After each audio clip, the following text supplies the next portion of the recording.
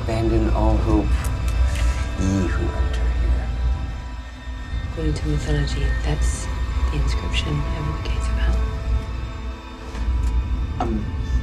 I'm not going in there. Let go. Suxy, don't. Hey!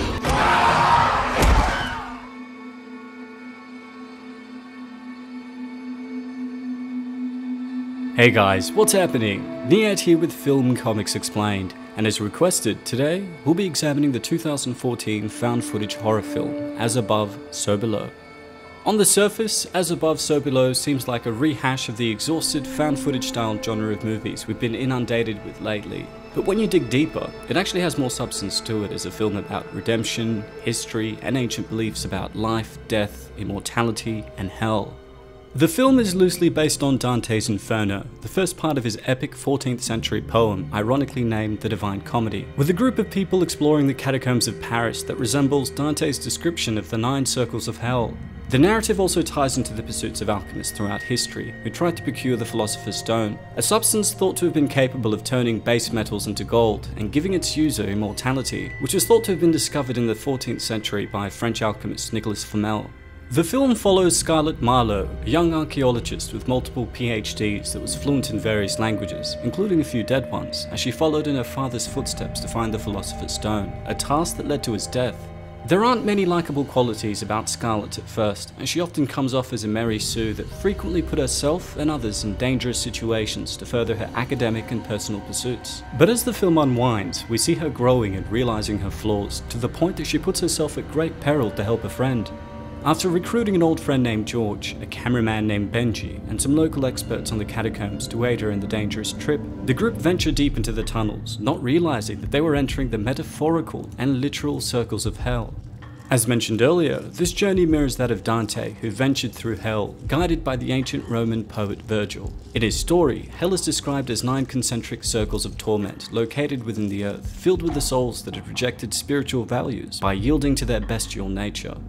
These circles each represent a thematic sin, beginning with the first circle, limbo, followed by lust, gluttony, greed, wrath, heresy, violence, fraud, and coming to an end in the 9th circle, treachery. Scholars have regularly debated the meaning of this epic poem, but I've personally interpreted the Divine Comedy to be about the journey of the soul towards God, by recognizing and rejecting sin, just as this movie was about each of the characters confronting their inner demons and sins to survive. The film opens with our protagonist, Scarlett, entering restricted tunnels in Iran that were about to be demolished, hoping to find a clue leading to the location of the Philosopher's Stone. Just as the tunnels are about to be destroyed, she breaks through a wall and uncovers a statue filled with aramid symbols known as the Rosetta Stone, a key needed to decipher hieroglyphics, which directs her to Nicolas Flamel's tombstone. But as she frantically makes her way out, she stumbles on an apparition of her late father, who'd taken his life after being driven mad in his pursuit for the Philosopher's Stone. This is important to note, as her impetuous and roguish nature appeared to mirror her father, who's often described by his friends and people that knew of him as having been crazy. While this apparition initially appeared to be in her mind, we'll later discover that this was linked to the stone and its location. After heading to Paris to enlist the help of her old friend George, they head to a museum and decipher a riddle on the back of Flamel's tombstone that explained that he was buried halfway between the earth and hell. Since the alchemists of Flamel's day considered 741 to be the number of the devil, the group surmised that this meant that they thought hell was 741 feet below the earth, and that Flamel's tomb, by extension, was 370.5 feet below the earth. I think it's important to note that George is reluctant to help her at first, as in their last adventure, her actions led to him being imprisoned in a Turkish jail for trespassing. Furthermore, Scarlett had selfishly left him in prison while she pursued a lead.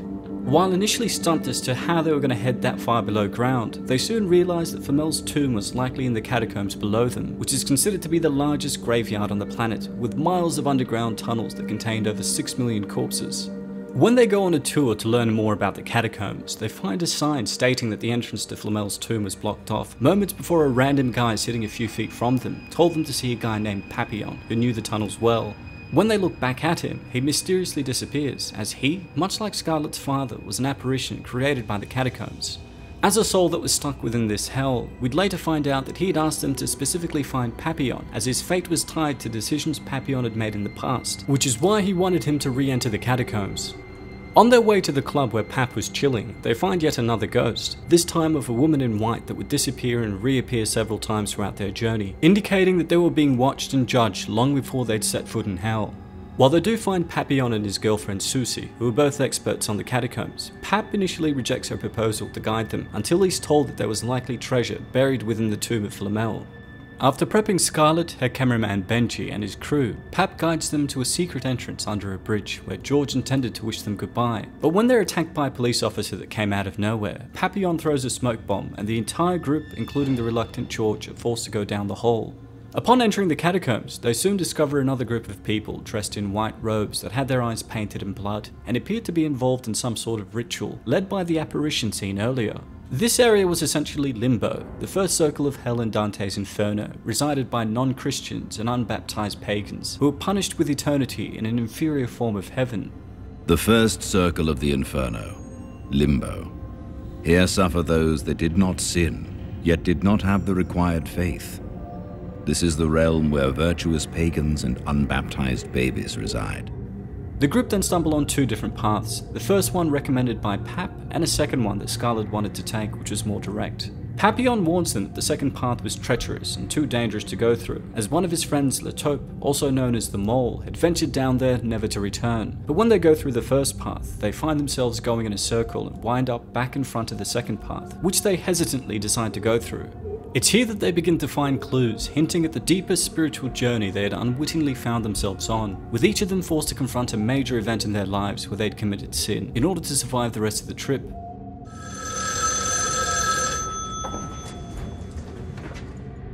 While not everyone's troublesome past is explored, we discover that Scarlett's sin was that she'd ignored a plea for help from her father. This contributed to his death and manifested itself in visions of her father and a phone call from him in the catacombs, where he asks Scarlett why she didn't help him. It's also implied that after he'd called her asking for help and she didn't reply, he'd immediately taken his life, which is why Scarlett dedicated the remainder of her life to following in his footsteps. What this essentially meant was that she had to resolve her feelings of guilt before being able to leave hell. George's event soon follows this when they stumble on a piano that looked exactly like the one he and his younger brother used to play on when they were children, down to the out-of-tune A4 key. We find out that when they were kids, they used to explore hidden caves, until one day George's little brother found himself trapped and drowned before George could find help. Much like Scarlett, George had been dealing with guilt since this tragedy, and this was the sin he needed to confront to cleanse his soul and make it out alive. As they continue further down, they find Papillon's friend Le Taupe, who had disappeared in the catacombs a few years ago, and he offers to guide them. However, this wasn't actually his friend, but was instead the damned soul of Le Taupe, forced to live in hell after dying in the caves. We get a hint as to his ghostly form with his ability to teleport from place to place, which he uses to guide them to another drop further into the earth, explaining that the only way out was to go down. This is similar to Dante's journey, where he discovers that the only way out was through each circle of hell, before finally emerging on the opposite side a little before dawn on the morning of Easter Sunday in 1300 AD.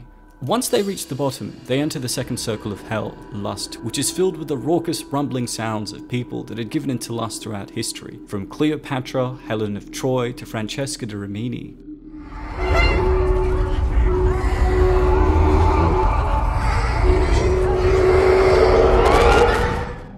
The group then stumble on a riddle, which Scarlett and George are able to decipher, to get to the next part of the tunnel, which housed the well-preserved body of Nicholas Flamel. Though the alchemist did eventually die, his use of the Philosopher's Stone had prevented his body from rotting. While not explicitly stated, I took this area to represent the third circle of hell, gluttony, with Flamel having used the stone to extend his life and overindulge in worldly pleasures.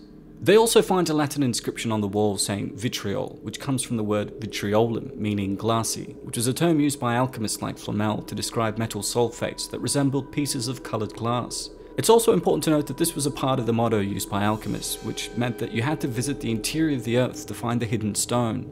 Emboldened by this clue, the discovery of Flamel's preserved body, and their finding of an underwater passage, the group make their way to the fourth circle of hell, Greed.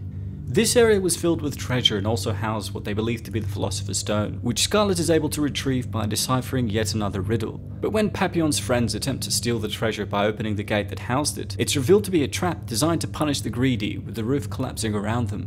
Susie gets deep cuts to her arm, but is healed by the power of the Philosopher's Stone when Scarlett breaks a few pieces off and applies it to her hand. This, however, was yet another attempt at misdirection by the catacombs, as the stone was a fake designed to only work once. Scarlet uncovers another passage below them, leading further down through hell. They then find the inscription from Dante's Inferno reading, "All hope abandon, ye who enter here," which is found at the gates of hell in Dante's poem. Knowing that they had to keep going down and having reached the exact center of the distance between earth and hell, they continue down through the fifth circle of hell, Wrath, where the furious souls found in Dante's Inferno that fought each other in the swampy waters could be heard. When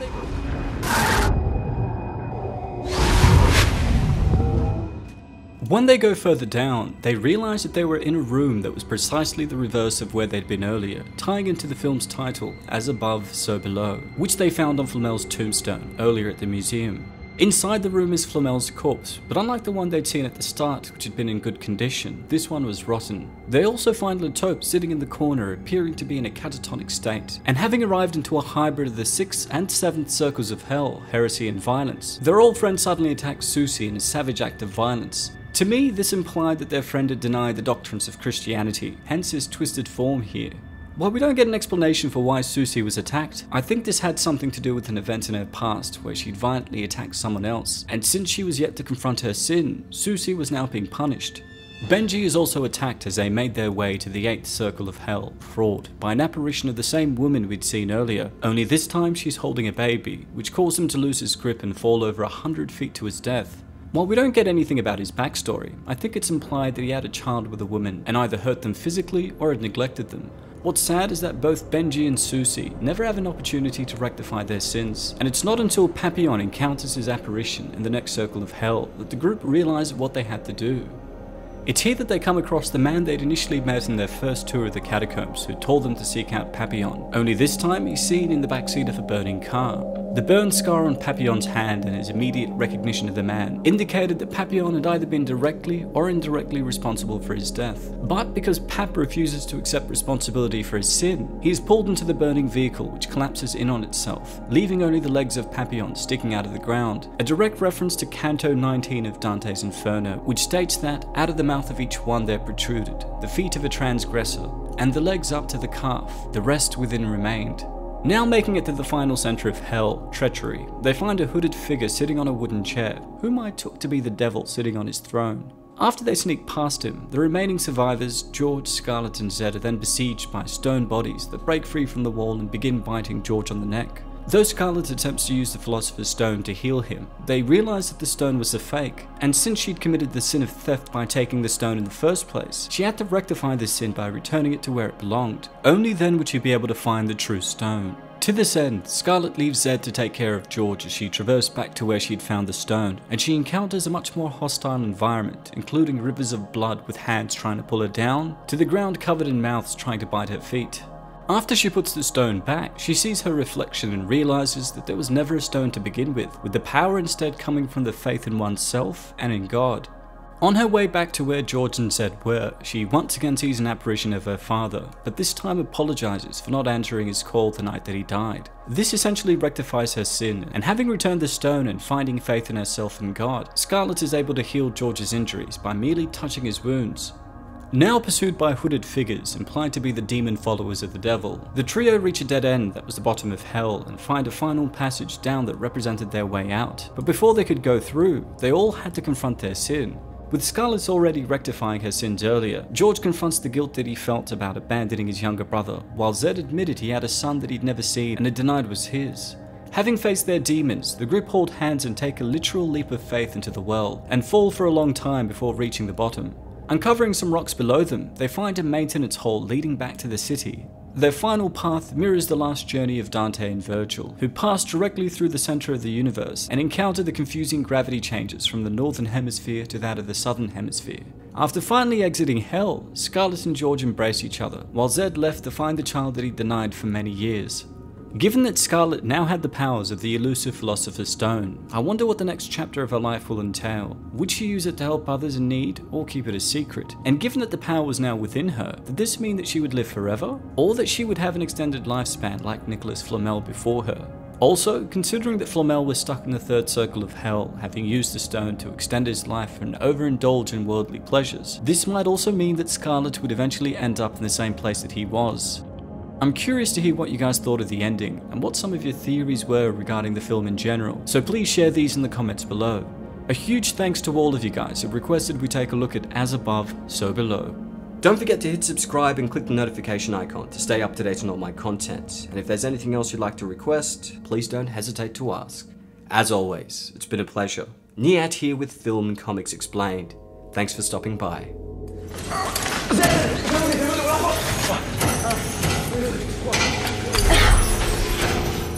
Wait, stop it!